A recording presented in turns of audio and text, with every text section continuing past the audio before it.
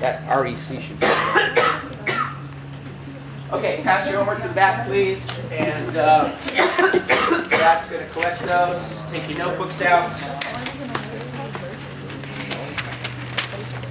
Okay, I need your attention. I need every ounce of your attention for the next half hour. This Hess's law has historically given students trouble. So far today, I think it's going really well. I've had 3 classes leave and say, I think I understand. Okay? So stick with me, write everything down, ask questions. Start by writing down Hess's law. I'm going to explain it in layman's terms. And then I'm going to give you some examples. We're going to work some problems this period. Okay? Write down Hess's law. Hess's law states that if you can add 2 or more equations, you don't need the big word thermochemical, that's what we're dealing with in this chapter, to produce a final equation, then the sum of the enthalpies will equal the enthalpy change for the final reaction. Now that's a lot of words.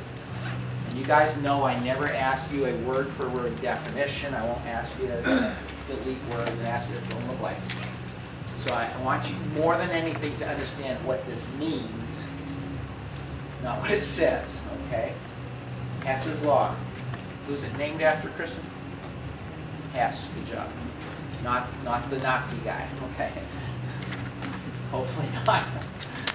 Okay, Hess's law. If we can add 2 or more equations, then we can add their enthalpies. That's all it says.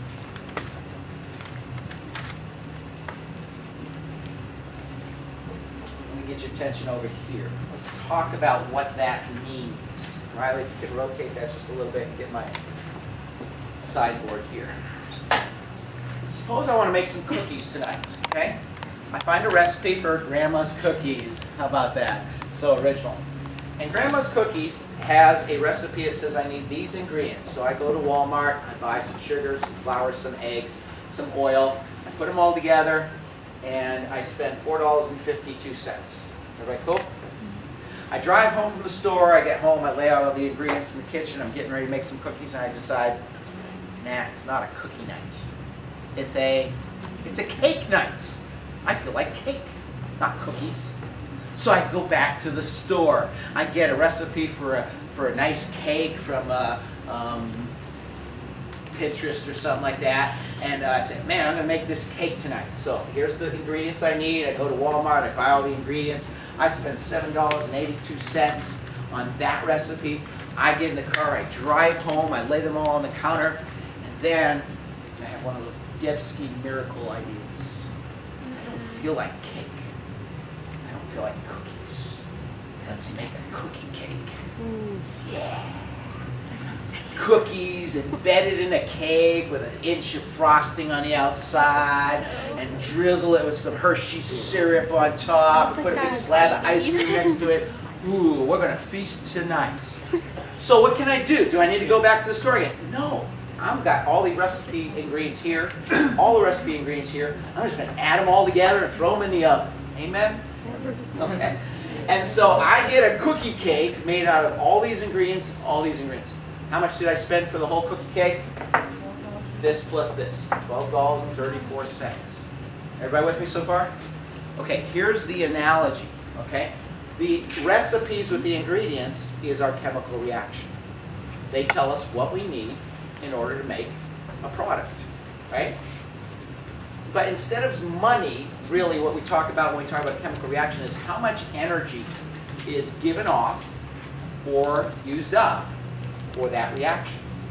So if I can make cookies and cake into a cookie cake, and I spend this plus this to get this, then in Hess's law says this chemical reaction plus this chemical reaction will equal this chemical reaction, then I can add this enthalpy plus this enthalpy to equal this enthalpy. That's a hard word to say 3 times in a row, but that's what Hess's law means. Everybody with me?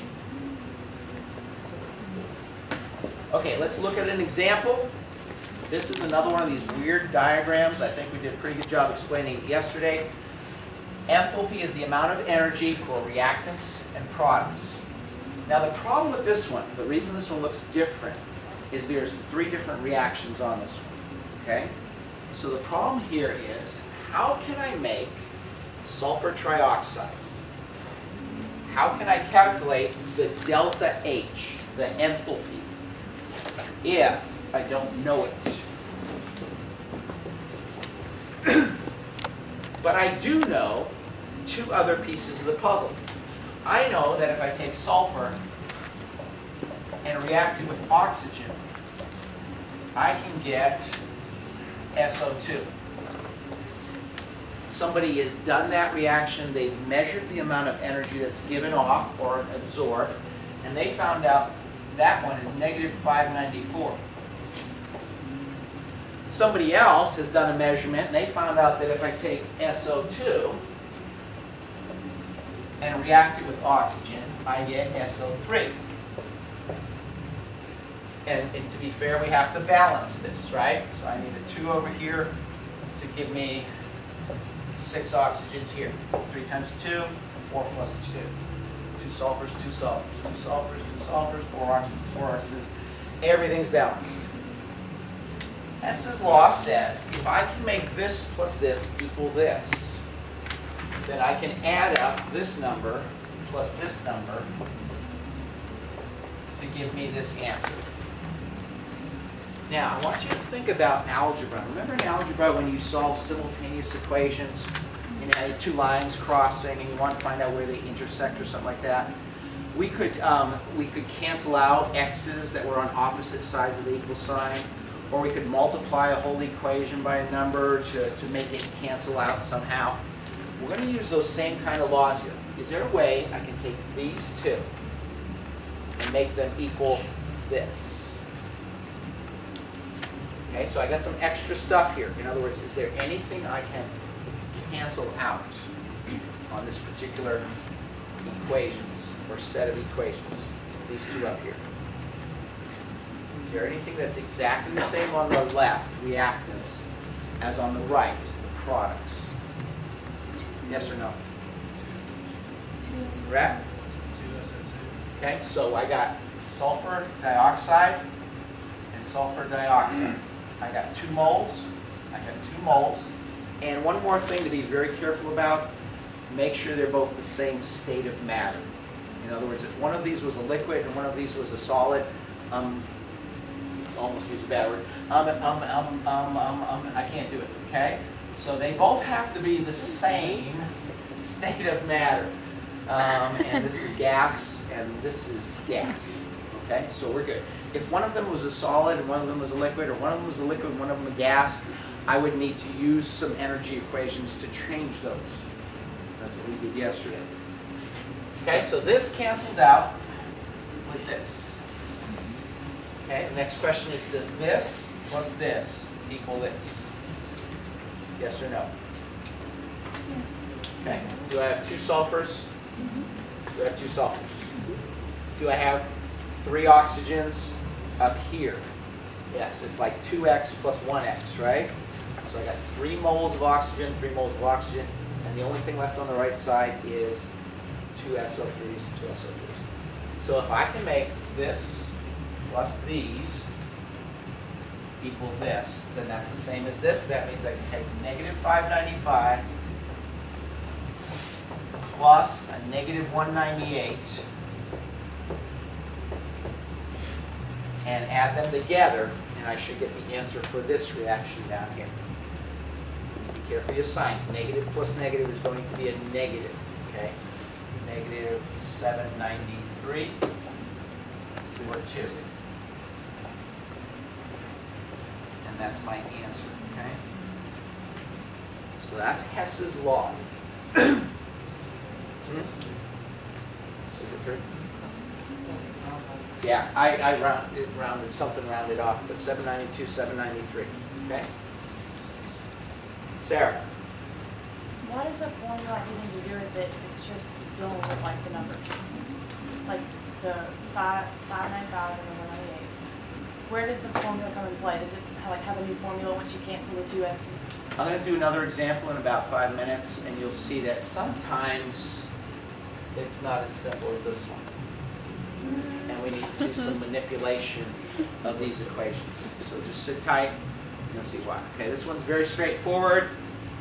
It cancels out. We're done. Okay, but sometimes it's a little bit more thought-provoking than that.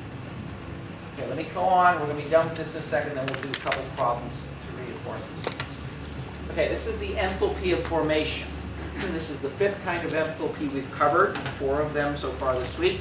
We had enthalpy of reaction, enthalpy of combustion, enthalpy of vaporization, and enthalpy of fusion. And now we have enthalpy of formation. Again, it's just the amount of energy associated with making something, 1 mole of something out of its elements.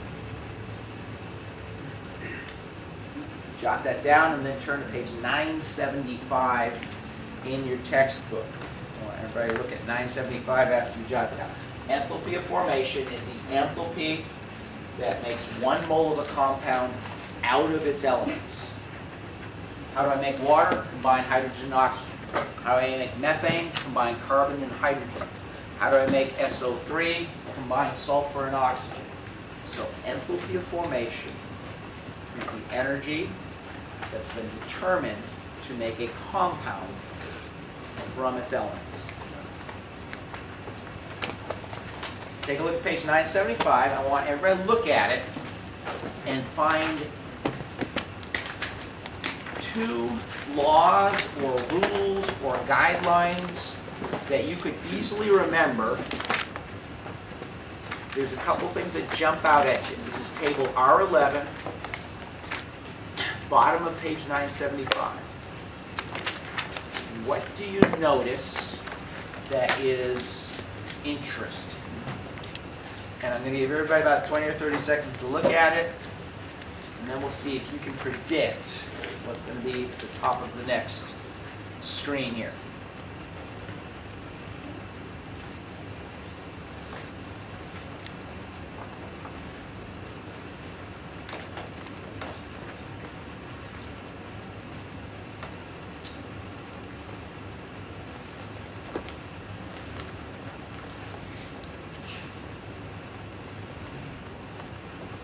Who's got something interesting to report?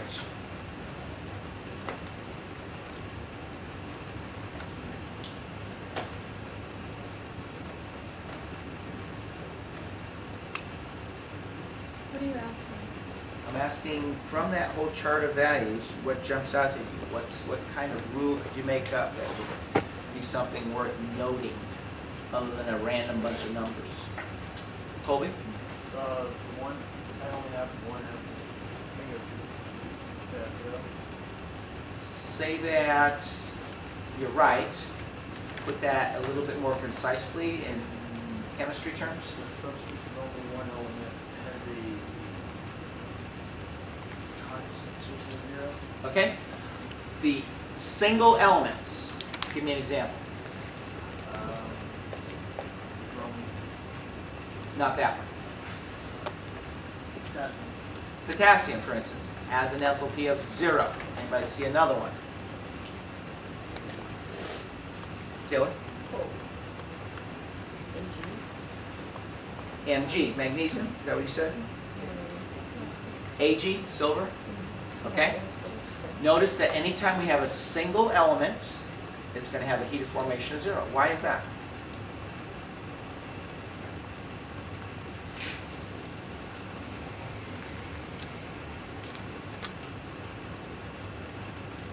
Go back to your bellwether question. Where's the energy stored in compounds? Elijah? It's between the molecules. Okay. So why is there no energy of formation? Why is there no enthalpy of formation for a single element? Because there aren't any bonds. Because there aren't any bonds. If I have plain old magnesium or potassium or manganese or whatever the case may be, every element in its base form is going to have a 0 enthalpy of formation. Second law or rule. Sally? I have a question. Okay, let's finish this that question for 1 minute. What's the second thing on this list that you can put in a statement like what Colby just did? And he was on the right track. but I want to break them into two separate things. Savannah? I don't know what they're called. Yes, you do, because I've drilled it into you. Sally? The diatomic elements? The diatomic elements are all 0, and there's exactly how many of them, folks? 7. Hydrogen, nitrogen, oxygen, fluorine, chlorine, bromine, and iodine are all 0s, and they're diatomics, okay? So, elements in their standard state, including the diatomics, will always have a delta H equal to 0. Write it down, memorize it, and know it. That's going to be important in a few minutes. Sally, what was your question? That was it. Okay. Well, there's 2 of them, so why? There's a bond there, so what? I know, and I don't know the answer to that question. I've made that statement 4 times today. I don't know why, and it has to do with the fact that oxygen, for example, I know has a double bond, O2. And so why don't we count that as energy? I think because O2 in its most natural state is O2. And we're going to set that equal to 0. I think it's an arbitrary setting to make these equations work. Okay? And if we split O2 in half, it actually takes energy to do that, which is really weird. Okay, so this is the rules that you just figured out. Good job. All those zeros are important. Okay, and that's all this picture is showing. If I take nitrogen, oxygen, or sulfur, I can make things out of them, and it could be positive, like NO2, or I can make things out of them, it could be negative, like SO3. There is no rhyme or reason about the negatives and positive sign. These are numbers that have been experimentally determined in a bomb calorimeter, like we talked about yesterday, and they're published. In fact, on page 975 is a whole table, and I've got pages after pages after pages after pages, and the third column here is delta H sub F, heat of formation. It's just books of these things published, okay? So you look them up. How are we going to use those? Okay, there's a second way of calculating the heat of reaction by using these, the heats of formation from table R11. Standard enthalpies can be used to calculate the enthalpies by using Hess's law, and it ties into this reaction right here. The heat of reaction equals the summation. That's a, anybody know what Greek letter that thing is from math? Nope. Anybody? Clue? Summation? Yeah, this is a sigma. That's a sigma, okay? Capital sigma or capital S in Greek. Okay, so sigma of the heat of fusion of the products minus the sigma of the heat of fusion of the reactants. Sigma just means add them up. It's just a short symbol that means summation. So if I have a big long equation, I'm going to add up all the products, I'm going to add up all the reactants, and I'm going to subtract that from that. Good? I'm going to show you how to use this in a minute, so don't panic.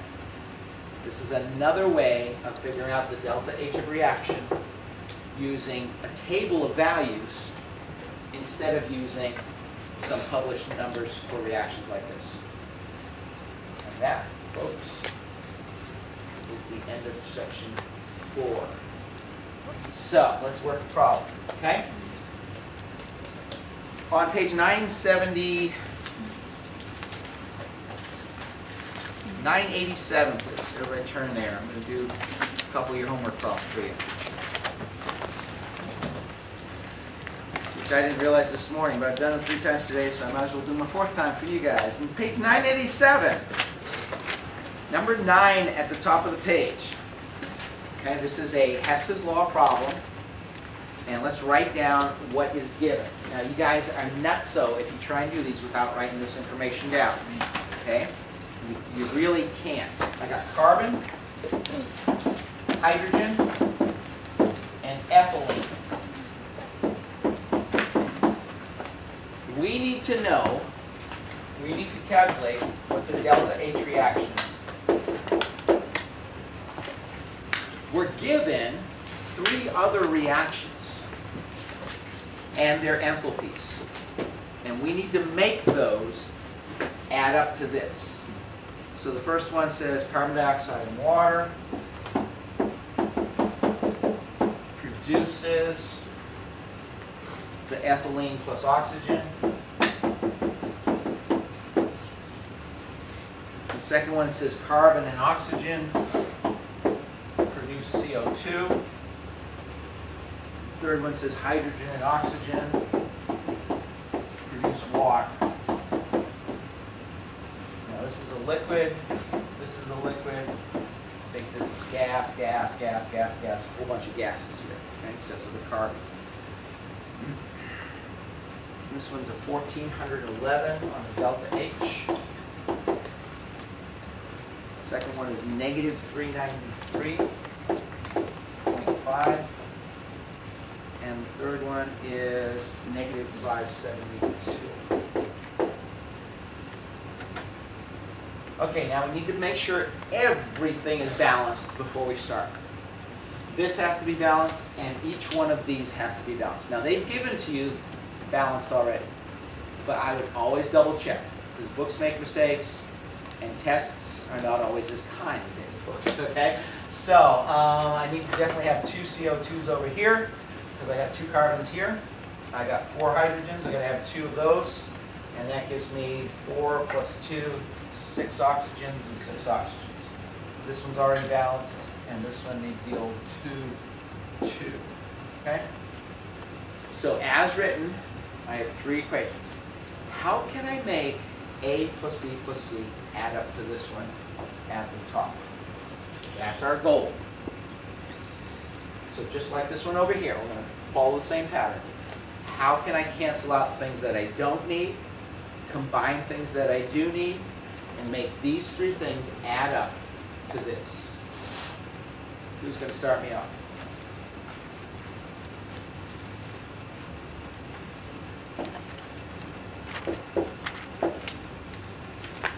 Sally. Okay, do they have to be on the, like, Opposite sides. yes. Absolutely. Okay, so the 2 H2O's cancel? Okay? So she says there's 2 H2O's liquid, 2 H2O's liquid. Can I do that if one of those is a gas? No. I would need to convert the gas to liquid, and then I could do it. And again, part of what we did yesterday was using the delta H of vaporization to change a gas to a liquid. Okay? What else can we do here?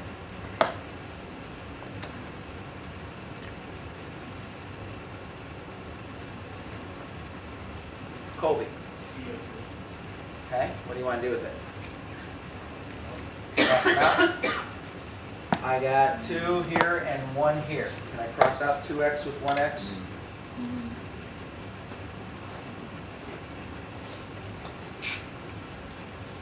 Sarah. Did you multiply the middle equation everyone times 3 and then cancel the O2s? She's thinking algebra, and you're exactly right. Just like in algebra, when you solve simultaneous equations, I can multiply a whole equation by one number, and it's still going to be balanced, right? She says, how about if I do this? How about if I take this whole thing and multiply it by 2? Ooh, let's do that. So I'm going to get rid of the red here. Let's just put some coefficients in here. This is a 1, it changes to 2. This is a 1, it changes to 2. This is a 1, it changes to 2. Okay, now what can I do? Laney? You can cross out the CO2s.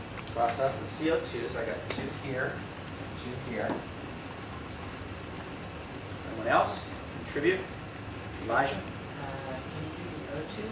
Because there's the 2 and the 1. Okay, so this is like 2x plus 1x equals 3x, and I got 3x over here. So yes, we can. 3 O2s is the same as 2 plus 1 O2s. Okay? Anything else? Okay, so now you double check. Does everything that's left add up to exactly what's up here? So I'm going to pick blue. We're going to go. Do I have 2 carbons down here? Yes. Do I have 2 hydrogens? Do I have 2 ethylenes? Is there anything left over I haven't either crossed out or accounted for? No. Okay, so now, what do I do with these numbers over here? Add them up. And I'll get the wrong answer. don't add them up. You'll get the wrong answer. Okay? We need to do something first. One little thing.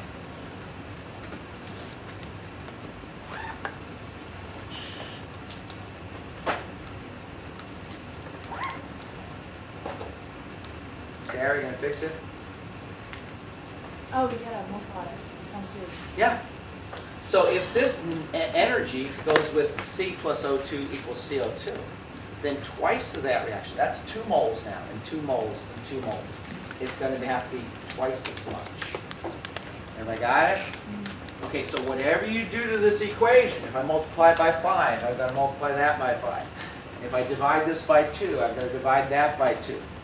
Okay? Whatever I do to this equation, I have to also treat my delta H, my heat of enthalpy. So, we are going to say delta H reaction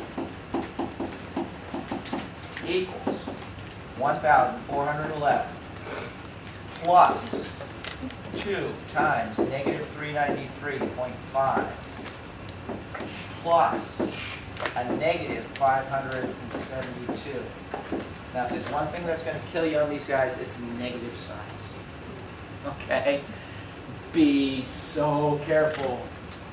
I can tell you right now, it's going to be the downfall. And I don't want you to, but you just got to watch all these negative signs. What's this going to add up to? Calculator? Lainey? I'll go 52. 52 is the answer. Positive 52 kilojoules.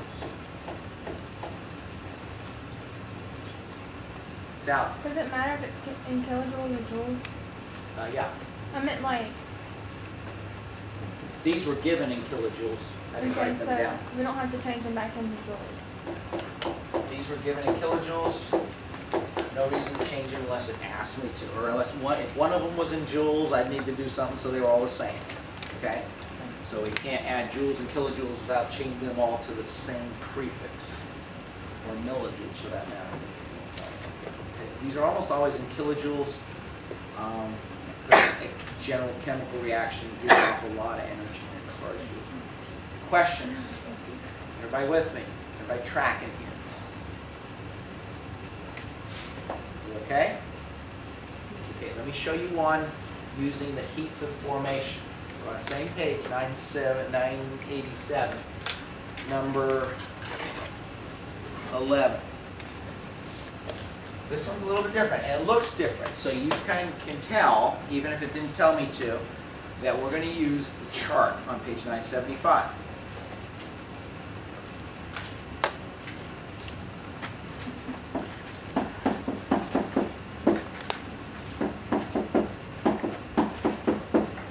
Okay, here's our equation.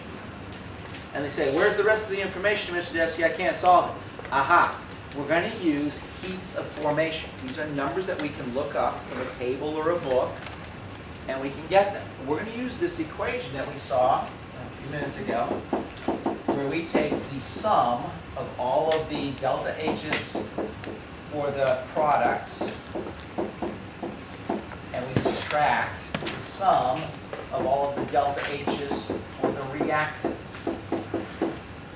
Okay? And very simple, we're going to need to look them up on the chart. So, first we'll add up the products. What's the delta H of formation for H2? 0. How do you know? Because it's diatomic. Did you need to look it up? No, because he knows. Diatomics are going to be 0. Cool.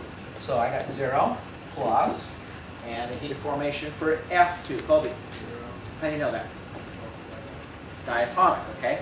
Or you can look it up, but you're going to find it's 0. So remember those diatomics, always going to be 0. 0 plus 0, that's an easy one, okay? Subtract. Now we're going to add up all of the reactants. Taylor, how many reactants here? 2. Well, 1 reactant.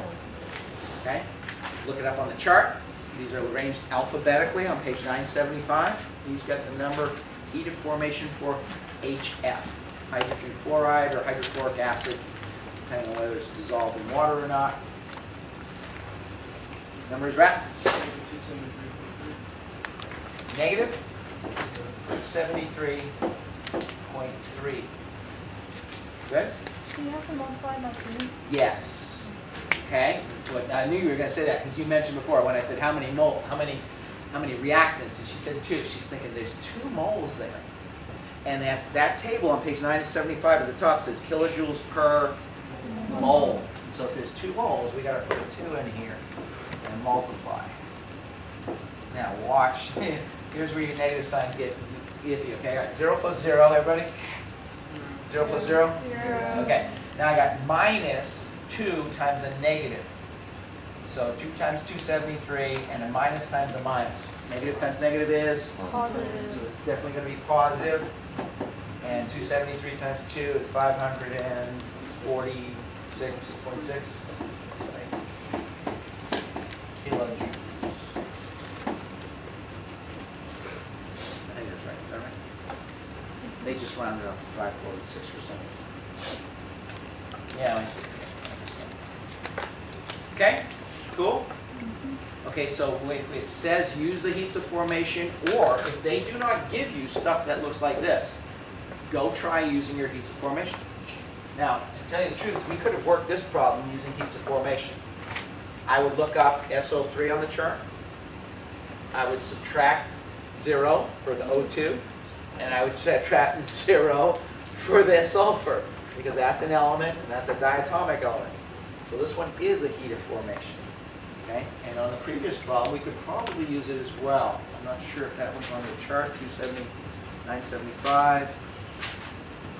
C2H2 is on there as a gas, 227.4.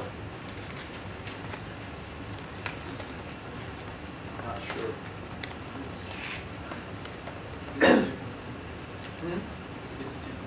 Is it 52.4? Oh, it is. Okay. I was looking at C2H2. And so actually we got it this way, but we could have looked it up in the chart. Good questions here. So 2 types of problems using Hess's law. Number 1, this kind where we combine these reactions to make this one, add the numbers up, or the one where we look up values from a table. And let me show you one little trick, okay, that you might need to do. Suppose I'm using this in a different problem. Let's write it over here.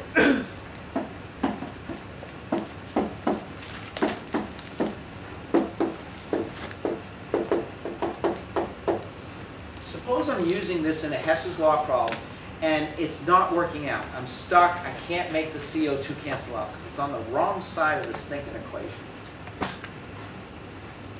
Everybody with me? I've got 3 other equations here. I'm trying to make it all work out. It's not working. You ready?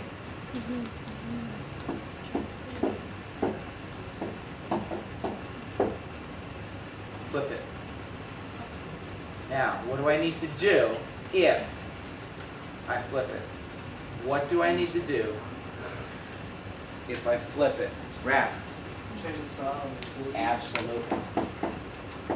It changes the sign and it's legal. You're going to need to use this tonight, okay? So if you find out things aren't canceling out, this is on the wrong side, okay?